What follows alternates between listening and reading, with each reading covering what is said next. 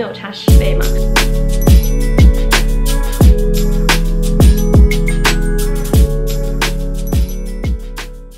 Hello， 大家好，欢迎回来。今天呢，想给大家对比这2个产品，一个是 Drunk Elephant T.L.C Sukari Babyfacial， 另外一个呢是 The Ordinary Peeling Solution。这2个产品其实非常的相似，它里面都是主打 AHA 和 BHA。AHA 和 BHA 它主要功能呢都是去角质。我们脸上会有闭口啊、痘痘啊，其中有一个主要的原因都是因为角质层过厚，堵塞毛孔，所以才形成闭口和痘痘。那这2个产品，我今天想要拿来一起对比一下的主要原因，是因为一个呢是含有25%的 AHA 和2%的 BHA，The Ordinary 呢是30%的 AHA 和2%的 BHA。那其实它们2个的成分都非常的相似，可是一个价格是80，一个价格是7块。我看了 review， 这2个的 review 都非常好。那今天就想来对比一下，如果你也感兴趣的话呢，就请继续往下看吧。那首先呢，我想给大家简单介绍一下什么是 AHA 和 BHA。那 AHA 的全称其实叫做 alpha-hydroxy acid， 它其实是一个大家族。AHA 里面呢，它有包括我们所熟悉的果酸、乳酸、有杏仁酸。AHA 是水溶性的，所以呢，它只能够在你的皮肤表层做一个去角质的作用。BHA 呢，也是我们所熟悉的水杨酸。BHA 是油脂性的，所以呢，它可以进入我们皮肤的底层，对一些深层的闭口啊，还有痘痘有非常好的祛痘作用。那 BHA 呢，在一个非常低的浓度，基本上所有的产品都是在2%左右。那 AHA 呢，我们可以高达20%到30%。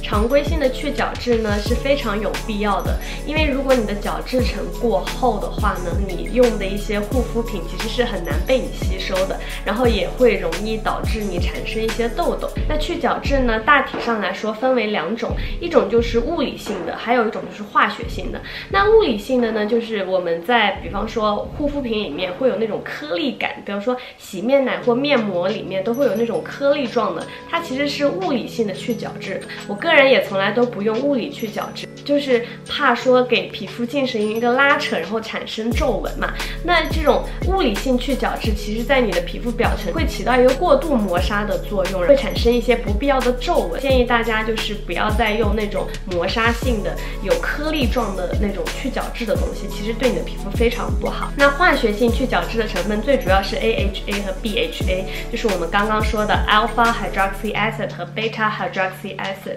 那化学性去角质其实已经被科学证明，其实比物理性去角质更有效，因为 AHA 和 BHA 的结合会让你的皮肤表层、深层都会到一个非常有效的去角质的过程，而且会让你的皮肤抗菌、抗炎、抗痘、消除痘印。那我们现在先来看这个 Drunk Elephant T.L.C Sukari Babyfacial。T 其实是 tartaric acid，L 是 lactic acid，C 呢是citric acid， 3个呢其实都是那种酸的简写。那这个里面呢含有25%的 AHA 和2%的 BHA， 所以呢是浓度非常高的。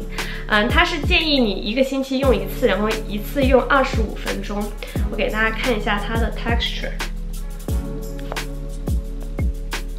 它质地呢就是像这样子，其实像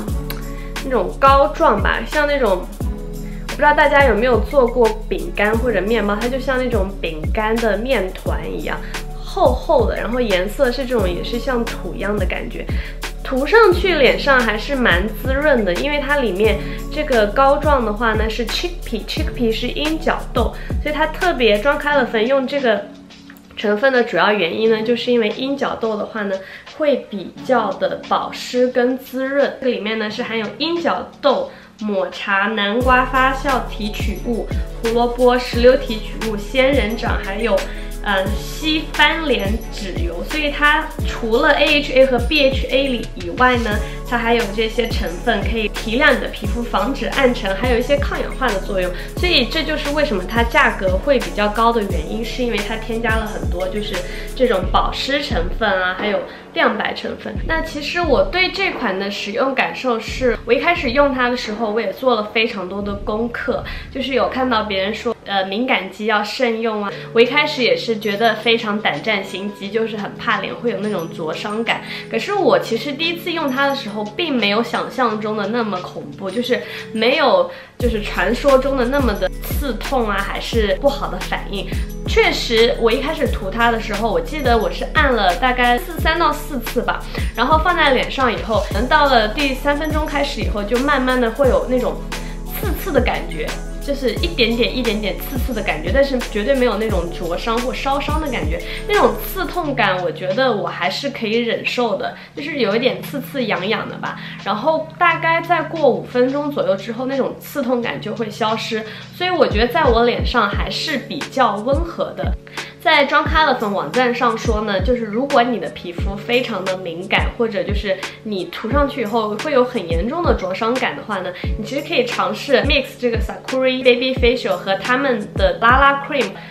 按2次这个，然后按1次那个 Lala Cream， 2个混起来，再放在脸上，这样子会没有那么的刺激。那效果的话呢，肯定是没有你直接用它来的好。可是呢，我觉得如果你的皮肤角质层比较薄、比较敏感，或者你之前都没有用过这种酸类产品的话呢，一开始这样子慢慢的去用它，会比你一开始就用这个猛药好。因为你像是上了猛药，有可能就会伤害到你的皮肤，使用感不好的话，你可能以后都不太会想要用了。推荐大家有闭口或者有痘痘或者想要去角质的朋友呢，尝试一下这款面膜。那他们也是叫它这 at home facial， 就是你不用去 spa 美容院做 facial， 你在家就可以做的一个 facial。那我们再来看这个 The Ordinary 呢，它这款叫做 Peeling Solution， 它的 AHA 的含量比 Drunk Elephant 还要高，它的 AHA 是30%，BHA 呢跟 Drunk Elephant 一样是2%，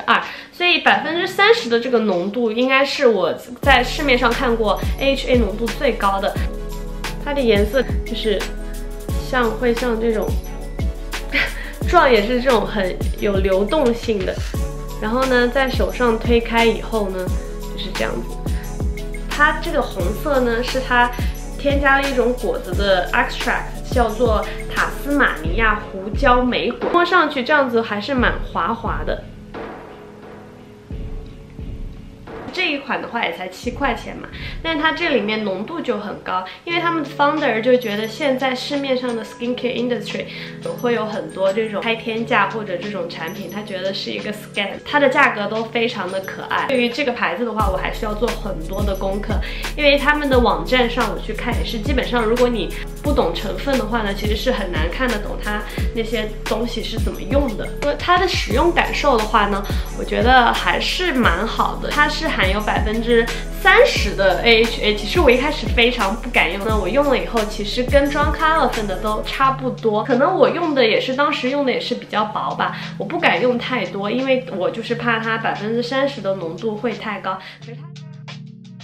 所以今天这2个产品的对比下来呢，作用跟功能都非常的类似，使用感也非常相似。价格差这么多的原因是因为这款里面它有添加很多像 chickpea 啊，还有 matcha， 还有一些抗氧化、美白、保湿的成分。所以如果你皮肤比较干，或者你是手拎肌的话，可以用这款，因为它里面有很多保湿成分。那这一款呢，它价格非常可爱，只要7块钱，功能跟这个非常相似。如果你就是不想在 skincare 上面花太多钱，又想要得到差不多的效果的话呢，我也非常推荐这一款。性价比上来说呢，这款应该是性价比之王吧。如果我今天一定要去买一款的话呢，我可能还是会选择 Drunk Elephant， 因为我觉得这一款虽然说价格贵很多，可是我已经用了1年下来，我还是没有用完，因为用它的频率真的很少，可能最多半个月1次，大半个月才用1次，所以这一罐其实我可以用非常的久。然后个人来说，我也比较喜欢这种按压的包装，像这种滴管型的话，我还是会觉得比较不太好控制它的量吧。还有就是它的质地上来说，我比较喜欢膏状的，膏状的感觉就是可以分布的比较均匀。像它这个液体状的，我可能有些时候不太好控制量，就可能一边多或一边少。还有最后一个点，我比较 prefer 这个的原因是因为，如果我最近皮肤比较敏感，或者我已经有用其他像 retinol 啊其他的有效成分的时候，我可以用这款 Mix 他们家的 cream， 这样的它的刺激性会小很多，所以又有一个保湿和轻微的去角质的功能，所以这样对比下来，我会比较喜欢这个。那最后呢，我想给大家分享几个刷酸要注意的事项。第一个呢，就是在刷酸之前，用这种酸类面膜之前呢，你要先把你的皮肤养一段时间，就是让你的皮肤状态比较好的时候再用，就是你不要在你痘痘有急迫啊，或者你皮肤发炎的时候用，这样子可能会让你的皮肤状况更加不好。那第二点呢是，如果你之前没有用过酸类产品的话呢，我建议你先从低浓度的开始，慢慢的让你皮肤建立一个耐受性。第三个呢就是频率，